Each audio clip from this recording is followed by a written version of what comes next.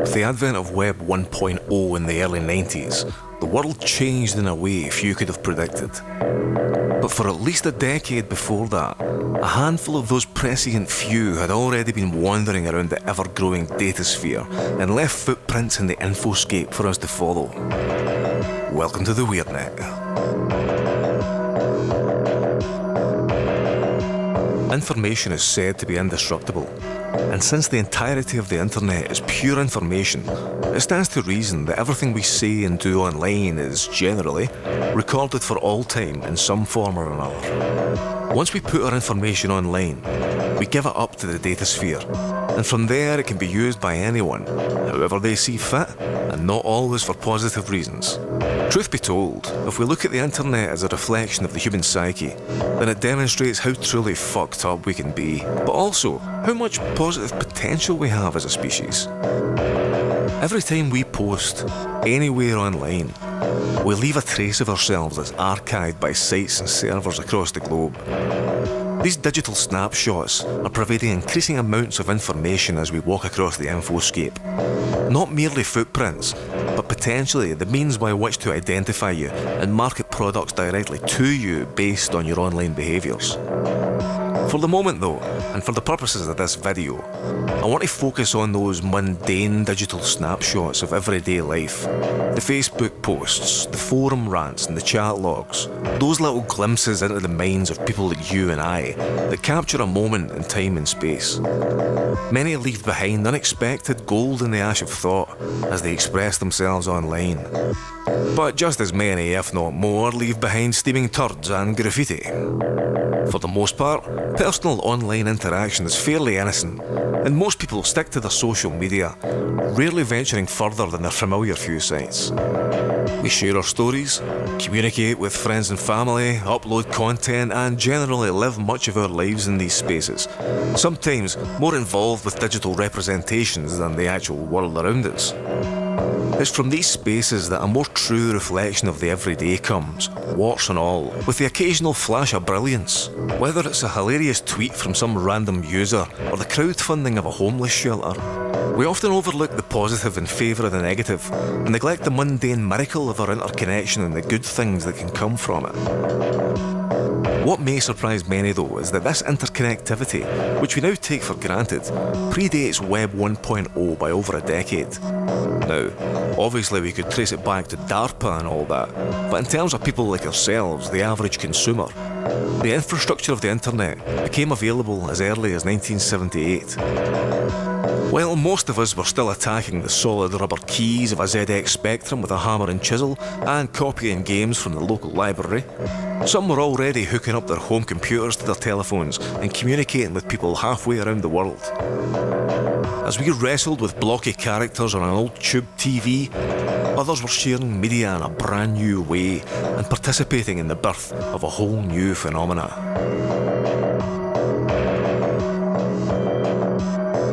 While there's evidence to suggest that the use of the now defunct Bulletin Board System, or BBS, dates back to the early 1970s, the first real example outside of academic or military use occurs in Chicago, Illinois, during the infamous Great Blizzard of 1978. The CBBS system handled over 250,000 connections during its lifetime and would have provided a massive service to the people of Chicago during a difficult time. The CBBS would become the OG of bulletin boards, and its usage during the blizzards led to February the 16th, the day the system came to life in 1978, being declared BBS Day by the mayor of the city in 2003. From 1978 till around 1996, bulletin boards and eventually Usenet groups gradually took over the fledgling world of online communication. Technology grew from bulky acoustic couplers attached to telephone handsets to more streamlined external devices capable of breakneck connection speeds of up to 14.4 kilobits per second.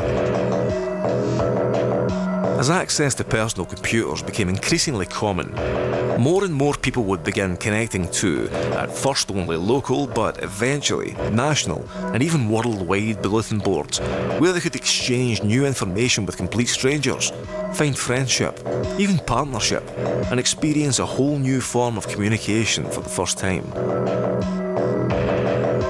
The early internet grew from a weird alchemy of academia, intelligence agencies and cyberpunks, developing into a strange informational ether, supported and fed by the ever-expanding technology through which we access it.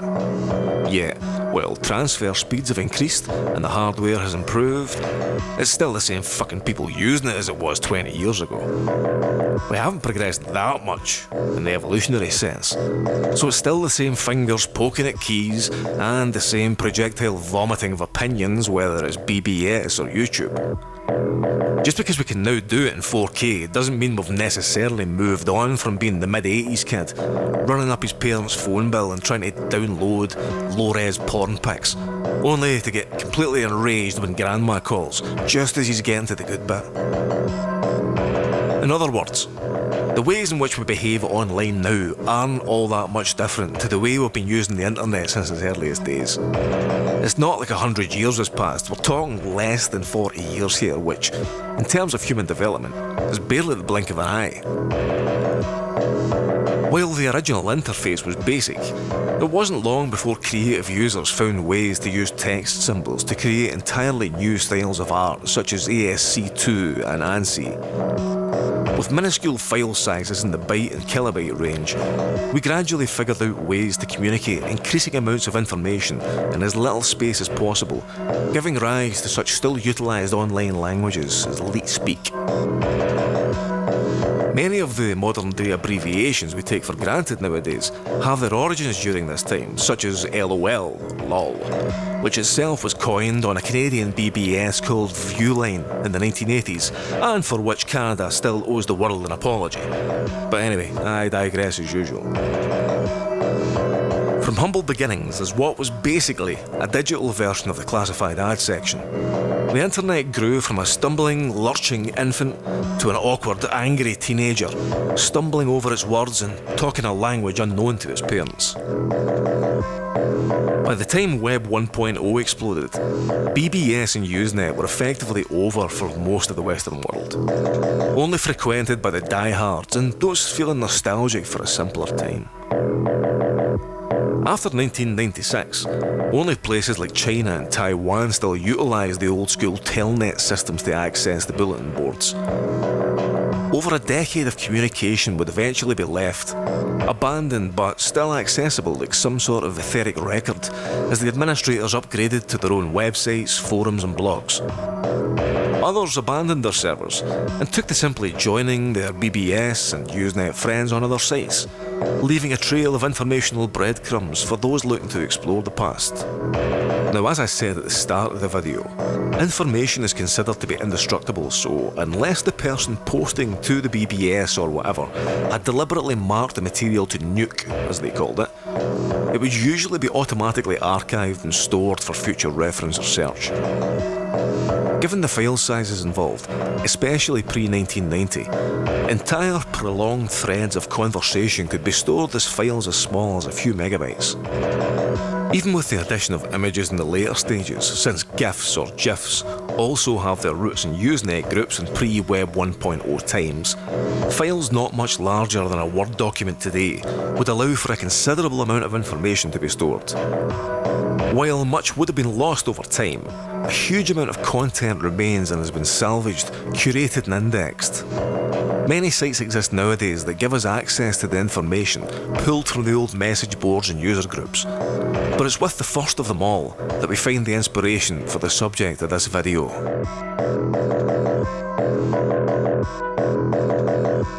In 1995, just as BBS and Usenet peaked, and before they began their decline, a site was launched called Deja News, which offered archives of existing forums in a unique, searchable format. It was the first of its kind and allowed easier access to over a decade's worth of material, ranging from the obvious areas of interest to the most obscure fandoms you could imagine. After 6 years in business, Deja News was bought out by Google and the content became subsumed within Google Groups. Over time, other sites such as FastUseNet.org and Archive.org grew to offer similar but sometimes vastly improved services. However, Deja News laid the groundwork for what was to come. The use of BBS and related technologies naturally dwindled as newer, faster and more reliable forms of communication became available, but those footprints would still remain, captured from all over the internet and never to be forgotten. Just as it had slowly, organically grown from a niche technology to a worldwide phenomenon, so sites like Usenet would gradually dissolve into the infosphere, existing merely as a window into the past rather than a living, breathing entity in itself. As is often the case, a certain nostalgia grew around BBS and the like fairly quickly, and some tried to emulate the GUI style using more modern programming languages. As is also often the case, these reproductions lack the warmth and familiar feel of their inspirations, only ever really providing an unsatisfying facsimile at best. While the basic form used on BBS had evolved into the modern-day message board, some still craved the stripped-back approach, and the gap was filled for a while by places like the aforementioned Google Groups, as well as Yahoo and a host of other big-name service providers. Other sites such as Archive and specifically Deja News, FastUseNet.org and TextFiles.com simply made the automatically archived material available for those craving the nostalgia hit and continue to do so today. That nostalgia is something evident over the last few years, especially online and in the media. There's a renewed love for the fuzzy, warm, crackling images of the VCR, the pink glow of a neon sign, and the analog synthesizer sounds of our childhood. Programs such as Stranger Things and weird underground musical genres such as Vaporwave all reflect this current trend, and for some, the idea of the old BBS or even just an old rubber-keyed 48K home computer invokes a soothing, familiar feeling within us.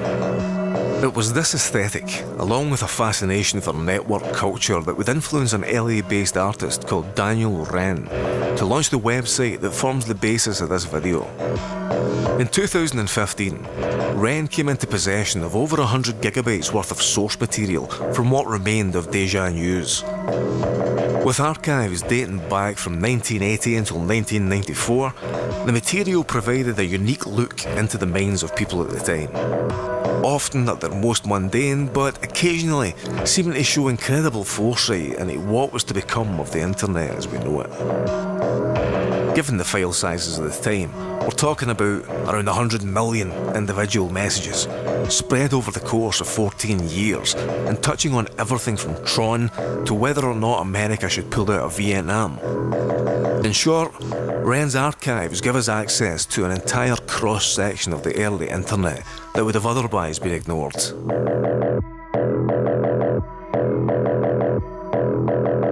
Daniel Wren, a graduate in visual arts from UC San Diego, had been involved with many different artistic projects prior to launching www.text.org, pronounced webtext.org.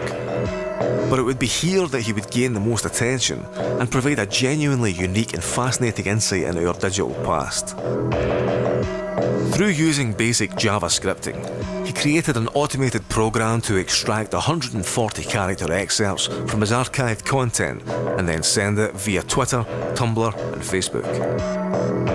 With a main website that mimicked the early 90s Apple Mac layout, Wren showed the content he'd tweeted in a scrolling command prompt style black box with, as with the other posts, the identity of the OP redacted. On the site, he also offered direct links to the original images, many of which are near identical to the allegedly dead internet-originated Vaporwave style, so common and so commonly mocked for being shite. All in all, WebText offers a unique glimpse into the past, all framed by the appropriate lo-fi aesthetic and still showing old-school alt-code text that only the most leaked would use nowadays. The accounts seem to post more sporadically these days, with only one recent tweet, but hopefully Daniel will find the time to get it reposting. The actual script is available on GitHub, so no doubt someone else could give it a try, adjust the parameters and see what comes out. No matter what though, WebText was the first one to repost this relatively ancient material in a more modern, up-to-date way, utilising social media to share these little fragments of memory to a whole new audience. Through combining the computer aesthetic with an exploration of early networking culture, Daniel Wren has produced a unique piece of work that allows us to see both how little and paradoxically how much we've changed as individuals. But it's not all negative, obviously. There are some gems in there that'll make you laugh, and some optimistic speculation on where we're headed. As the content of WebText.org shows, early internet users weren't just nerds or academics. They were the everyday consumer, but the ones who'd bravely stepped out into this new digital frontier and, in many cases, still had the arrows in their backs as proof. WebText can serve as a reminder that, well, we're all arseholes, or at least have the potential to be, but also generally pretty compassionate, empathetic and understanding if we just stop and remove all the bullshit for the picture. Oh, and for the record, if you're sitting there thinking, but I'm not an arsehole, I'm never an arsehole to anybody, then I offer you this potentially life-changing piece of advice. Yeah. We all are, and have the capacity to be one, so accept it and move on. You'll be happier, seriously. Anyway, I'm going off on tangents here as usual. Back to Daniel Wren. What made Daniel particularly suited to this project was the fact that he, as a 10-year-old kid, had actually run his own BBS system from 1989 until 1995, so he was intimately familiar with the subject matter. He used to source and curate art packs and demo seed materials from other, more distant bulletin boards and made them available locally. This hands-on, I was there knowledge of the software involved made his execution of the project all the more real and genuine, invoking that same feeling in others in the way that only real art can. With his archive of material from BBS, Gopher sites, chat logs and Usenet, he was able to create an experience that takes you back to the earliest days of the internet and shows just how far we've come from the humble bulletin board system. Daniel's website, danielwren.com, offers a brief biography of the artist and links to his more recent works such as the LA Game Space and the humanitarian efforts of the Play Power project in providing third world children with basic computing equipment. As I've said, his I was there experience of the aesthetic he presents with webtext.org gives it far more weight and makes it a much more interesting thing all round than just idly searching archived records. He does the work of selecting the materials and posts it, providing a little flash of nostalgia for many through his social media accounts. All in all, I find WebText to be an intriguing and WEIRDNET-worthy place to go for something unique and genuinely retro in this age of ever-morphing information and technology. Daniel Wren has done, in my opinion, a great job in presenting this project, and I encourage you all to go and check it out and follow the WebText account on all social media and support the work of a passionate artist.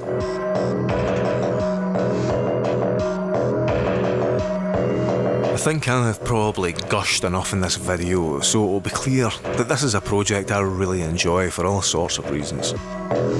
It's easy to become jaded or think that you're the only person who's going through shit, but sometimes a random line of text from the past can remind you that no, you're not unique in experiencing this, and yes, things will change regardless of what you do. Through webtext.org, we can see how we keep repeating these same cycles of behaviours. We can see our hopefulness for change and our simultaneous despair at an ever-changing, barely understandable world, seemingly being drawn into increasing chaos.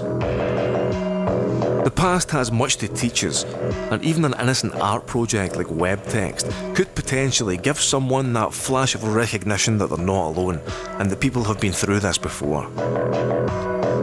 In 20 years, people will be reading our tweets, our social media posts, and watching, listening to, or reading the content we created and thinking, look at those idiots, imagine believing that. just as we do today, the real-life tales of even the recent past. Technology is developing at speeds never before seen, and development itself appears to have some sort of fractal aspect to it which, given the frequency of current discoveries in science, would suggest that we'll see things progress even more rapidly. In other words, major advancements won't take hundreds of years anymore, or even decades. Just look at the content of webtext.org. Would the you of 1987 have had any clue that you'd be able to produce videos, upload them on a site for free, and tell other people about stuff that you found interesting and have a potential audience of millions? The 7-year-old me would have thought you were mental, or would have expected the words van or puppies to be mentioned, but basically, no, I wouldn't have believed it. In 30 years, we've made so many massive leaps in science and technology, but the real hardware, the human body and nervous system itself, hasn't yet caught up. But that's another story for another time and another channel I'll be launching in the new year. For the moment though, thank you for watching the WEIRDNET. Please like and subscribe on here, and also feel free to follow me on Twitter and GAB.AI at the WEIRDNET for more nonsense from me and updates on any new material. I hope you've enjoyed the video, and I look forward to hearing from you in the comments below. Take care of yourselves, and thank you once again. Until next time, keep it weird.